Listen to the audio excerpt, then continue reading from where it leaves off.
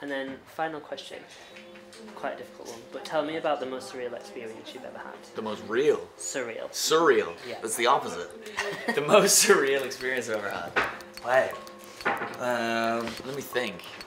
That's an interesting question. Trying to think. My whole life is lately feeling a little bit like that. But, oh man, most surreal experience I've ever had. You know what? Actually, I think, and I know this is the most. This might be that's an exaggeration, but something that was really strange. And this is, I'm gonna sound like such a freak. I've never like thought about this or articulated it. But when I went to New York last year in like February, I remember like the whole like getting there was like really hectic and like got on the flight and like, didn't even think about where I was going. And then I remember getting to my apartment and like sitting down